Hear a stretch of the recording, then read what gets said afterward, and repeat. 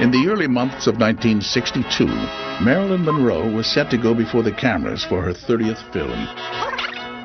503. 504. She'd been absent from the screen for over a year, and the light comedy Something's Got to Give would offer something of a comeback. Come on, the water's so refreshing. Legendary filmmaker George Cukor was brought in to direct. 74. And cast opposite Marilyn would be two of the world's most gifted and glamorous stars, Dean Martin. Ellen, get out of there! And Sid Charisse. Not like that. Go in and change. The film would also include a small army of Hollywood's most accomplished and respected character actors. Excuse me, are you being helped? You've been waiting on it. Right there. Well, here you go. Let's go. But only 8 weeks after production began, Marilyn Monroe was fired. 2 months later, the star was found dead of an apparent sleeping pill overdose. Something's Got to Give became one of the most talked about unfinished films in Hollywood history. For nearly 4 decades, 500 minutes of unedited footage sat in storage in the vaults at 20th Century Fox. The story of the film and of Marilyn's tragic final days was seemingly lost. Lost until now. Cut it, cut it.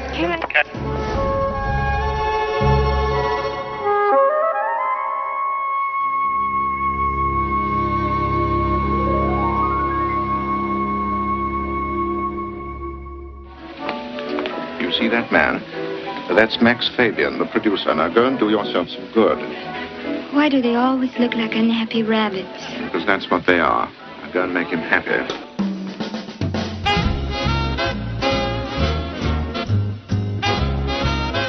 By January of 1962, Marilyn Monroe had been 20th Century Fox's most bankable star for over a decade. You can tell him for me, I think he's simply a doll.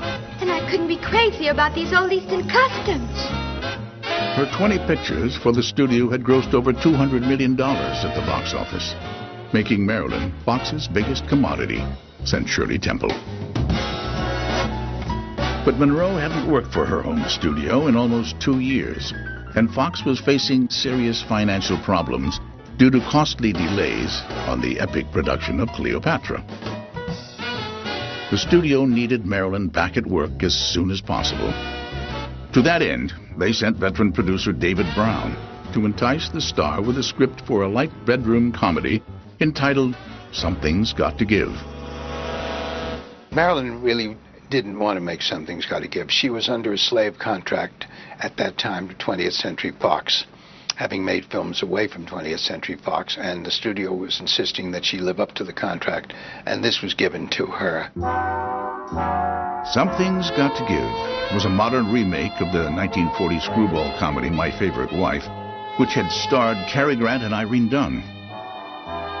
Marilyn was to play a woman who returns home after 5 years stranded on a tropical island, only to find herself legally declared dead and her husband newly remarried. The film would be co-produced by 20th Century Fox and Marilyn Monroe Productions, a company set up in 1955 to give Marilyn more creative control over her projects. Is it true that you submitted a list of directors that you would work with? I would rather say that I have director approval, and that is true. This you think is important? Yes, it is. Very important to me. In September 1961, Marilyn submitted a list of directors that she would agree to work with. It included some of the industry's most accomplished names, among them George Cukor. But after a difficult experience with her during the filming of the 1960 comedy Let's Make Love, Cukor expressed misgivings about working with Marilyn again. Ray, I've never been so humiliated in my life. The least you could have done is tell me who you are. Well, you know, the story in Hollywood is always that you owe somebody a picture. You got out of one, but then you have to do another or something. And I think it worked out that Fox suggested Cukor this picture, and he owed them a picture for something else. In January of 1962, Cukor reluctantly signed on to the film.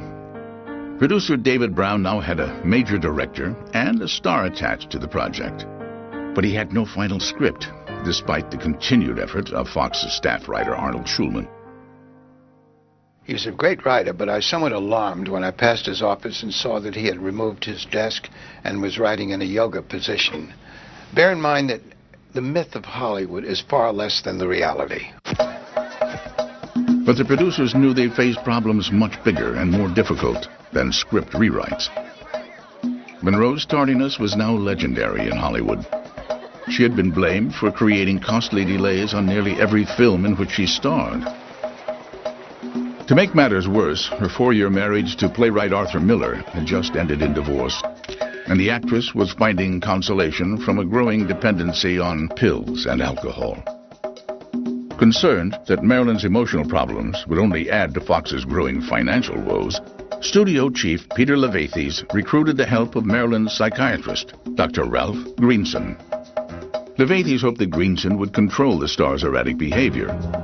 But what the doctor began controlling was Something's Got to Give. His first move was to push out David Brown in favor of his friend, producer Henry Weinstein.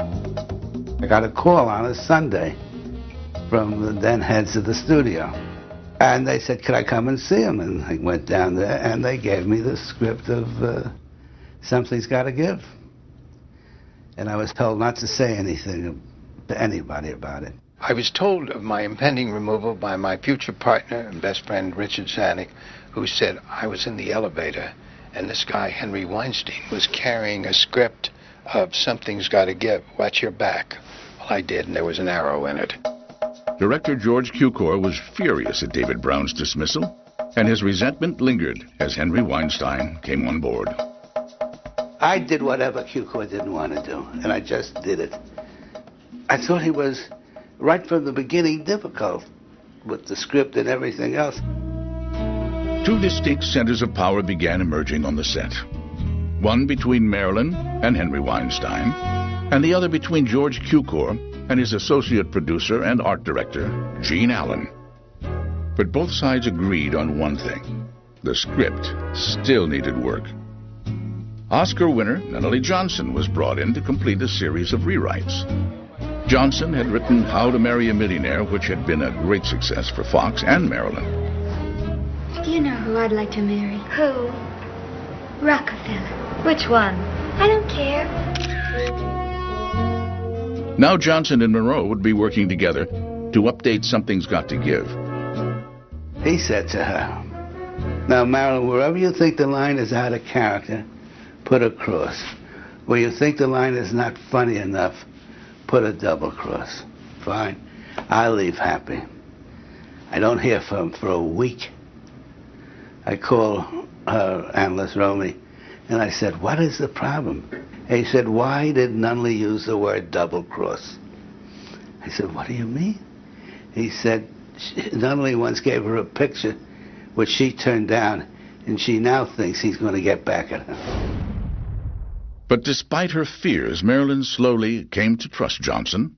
She loved his witty interpretation of the story, as did producer Henry Weinstein. Nunnally Johnson, I think, was who Marilyn was working with to get a story that she would approve. I don't know whether they were keeping Cukor involved.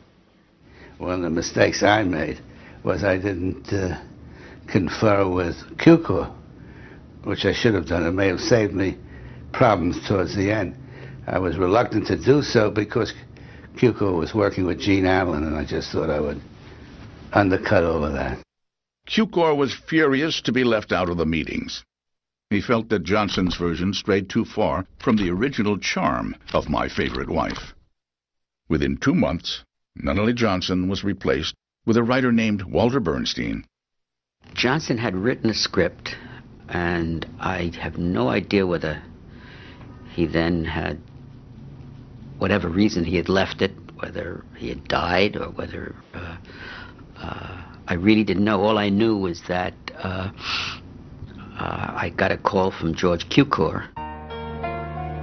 By now, Script rewrites alone had brought the production $300,000 over budget, a problem that only seemed to mirror the larger financial crisis confronting 20th Century Fox. Cleopatra was still running massively over budget, and Fox was panicking from the escalating costs. The company was going broke, and fast. First we got notes that we should water our own plants because the greensmen had been fired. Then we got notes that the cafeteria was going to, because there was nobody there. So I said, don't worry about it, I'm eating my plants. It's true. I mean, there was no, it was like a ghost town. A dark cloud seemed to hover over the production of Something's Got to Give. And Marilyn Monroe now had more to accomplish and more to prove than ever before.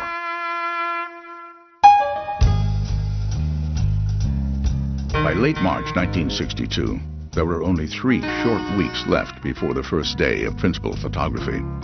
The race was on to meet the tight deadline.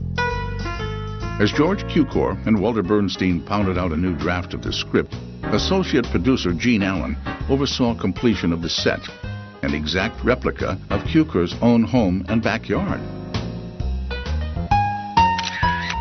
The costume department worked overtime to pull the wardrobe together for the entire cast. And producer Henry Weinstein struggled to keep track of Marilyn Monroe. He was a prisoner, really, of the situation. I had very little to do with him. His main preoccupation was Marilyn, you know, how to get her there, how to keep her working, you know, and it was thankless. It was just a thankless job.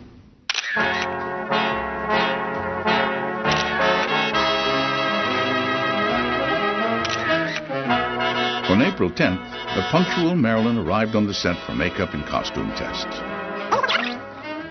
But to her surprise, George Cukor did not show up to supervise and direct. And I think it was a big mistake for Cukor not to have done that, because she was there at her best, and she had to take it as a put-down. I'm sure she did. But despite Cukor's absence, Marilyn's performance convinced everyone that she was in top form.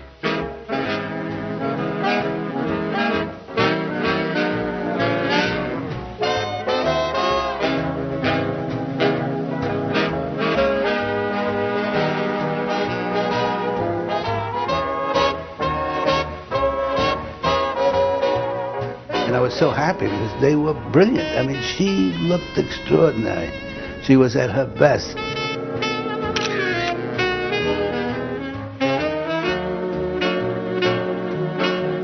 Weinstein couldn't wait to share his enthusiasm with the star herself. But when Marilyn was several hours late for their scheduled meeting, the producer raced over to her home in nearby Brentwood. When I come there and she's spread across her bed, practically nude, and really out. So I called Romy up, and then we called her and Turnus, and they came running over. And this was the first time, and I knew we were in trouble. Weinstein was shocked at the sight of Marilyn Monroe, unconscious from an apparent overdose of sleeping pills. And I went to the studio and I said, listen, we gotta postpone this picture. I don't think she's gonna be ready. We're gonna start shooting in about 3 weeks.